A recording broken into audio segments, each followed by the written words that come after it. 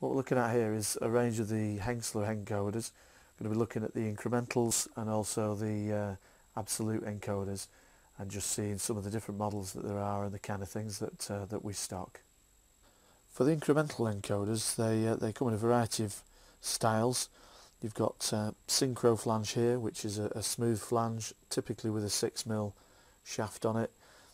This one is a connector version, the sort of industry standard M23 with 12 pins. Down here we've got a 12mm solid shaft clamping flange with a cable.